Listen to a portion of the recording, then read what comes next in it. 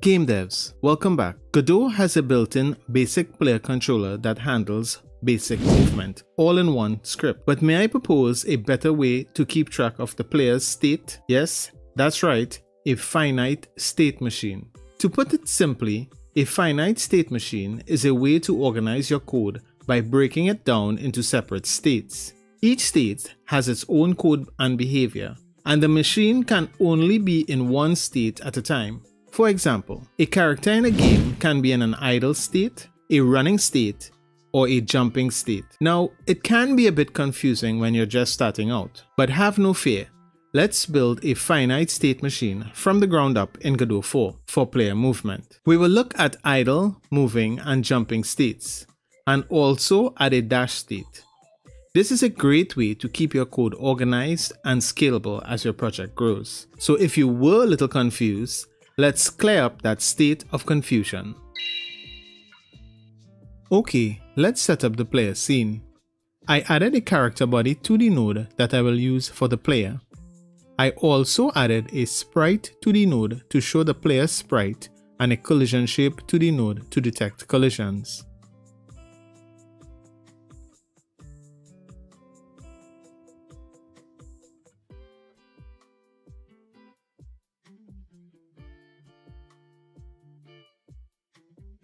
Now here's the important part.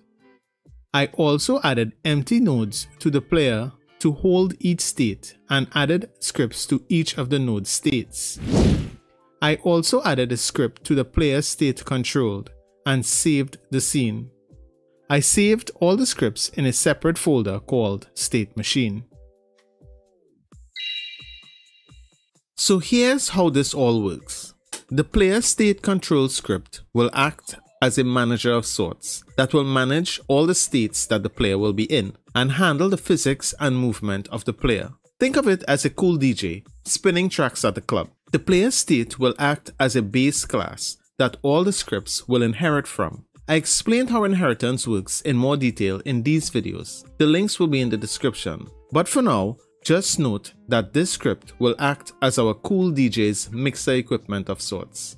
This is where he controls when a track enters and exits. None of the actual movement logic will be called in here. That is not to say that there can't be functions in the base class, but in this example, we will not be using any. And lastly, the state scripts.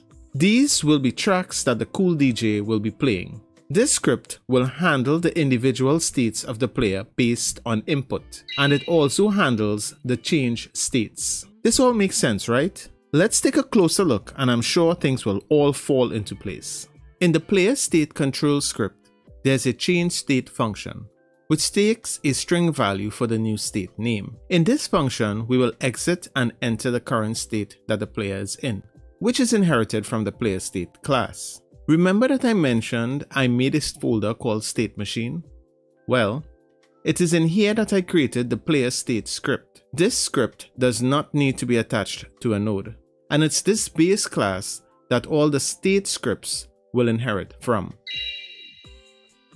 This may not look like much at first, but believe me when I say, this is the meat and potatoes of our finite state machine. The script extends node, and I gave it the class name player states, which all the player states can inherit from. Then I created a variable to reference the player, and made functions for enter state, exit state, and handle input. In the enter state, we will set the player equal to the player node, which stores a reference to the player node. Notice that in the script, the exit state and handle input functions will not be handling any logic. Instead, they will be used as placeholders for the current state of the player.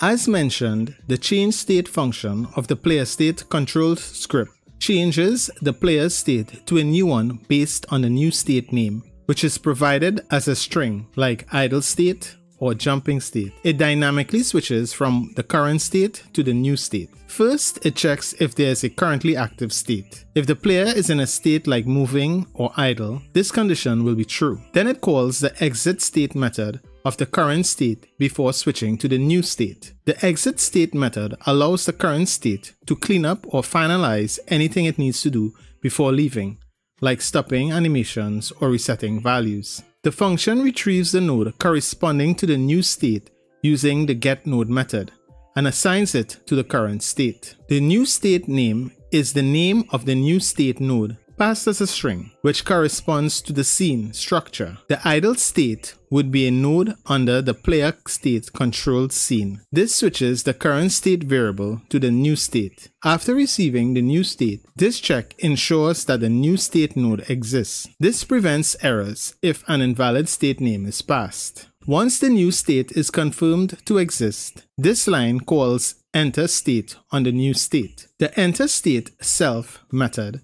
initializes the new state and passes the self argument, which refers to the player node. This allows the state to interact and control the player, and this is where the player officially transitions into the new state. Now, since this script extends character body 2D, we can make a variable for the last facing direction and handle the player's movement and input in the physics loop. We can check horizontal input UI left and right to determine the player's movement direction.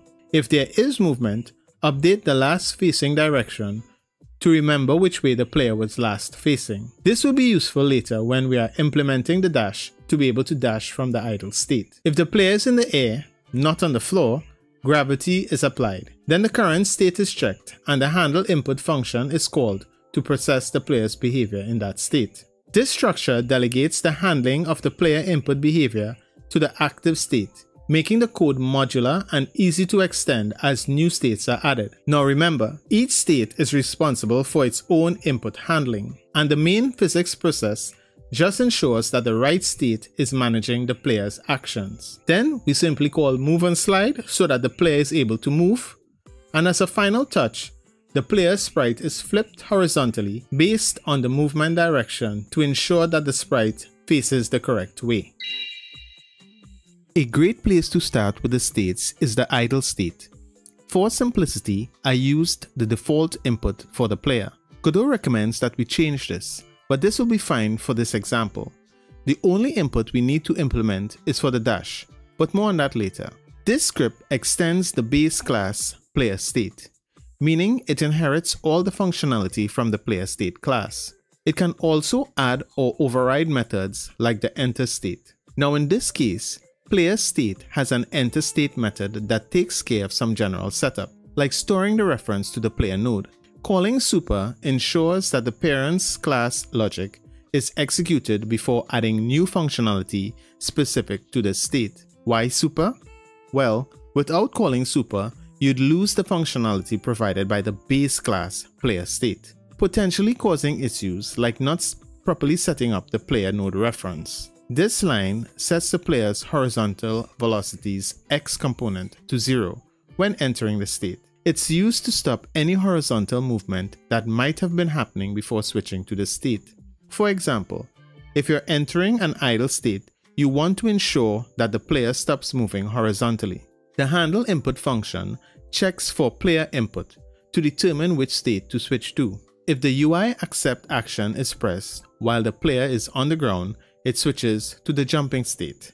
If there's horizontal movement input, left or right, it switches to the moving state. And if the dash action is pressed, it switches to the dashing state, allowing the player to dash from idle. In the jumping state script, the enter state method is called when the player enters the jumping state. As before, it uses super to ensure the base player state logic is executed. Then it sets the player's vertical velocity to the jump velocity to initiate the jump. In the handle input function, if the player lands on the floor, it transitions to the idle state. If the dash action is pressed mid-air, the player transitions to the dashing state, allowing for an aerial dash. In the moving script, the enter state function is not needed here, because this state does not require any special setup when entered. All the necessary behavior like updating velocity is handled directly in the handle input function. If there's horizontal input, left or right, the player's velocity is updated based on the input direction and speed. If no movement is detected, the player transitions to the idle state. If the player presses the jump action, UI accept, while on the floor, the player transitions to the jumping state. And if the player presses the dash action, well, they transition to the dashing state, allowing for dashing from the moving state. Now let's set up input for the dash. We go to Project, Project Settings, Input Map. We add a new action called Dash and click on the plus to add an event. I will map the dash to the X key. Click OK and close, and it's all set up. The dashing state script allows the player to dash in a specific direction for a short period. I have set up constants for dash speed and dash duration, and a variable for the dash timer that tracks how much time is left for the dash. This timer starts the dash duration and decreases over time. In the enter state, Super calls the parent's class enter state method to ensure that the necessary base functionality is executed. Then the player's horizontal velocity is set based on the current movement direction. If no input is detected, that is, the player isn't pressing left or right, it defaults to the last facing direction, to dash in the direction that the player was last moving in. Then the player's velocity is set to dash in the desired direction, and the dash timer is reset to the full duration of the dash. In the handle input function, the dash timer decreases each frame by the time passed, which tracks how long the dash has been active. When the dash ends, the dash timer is less than or equal to 0.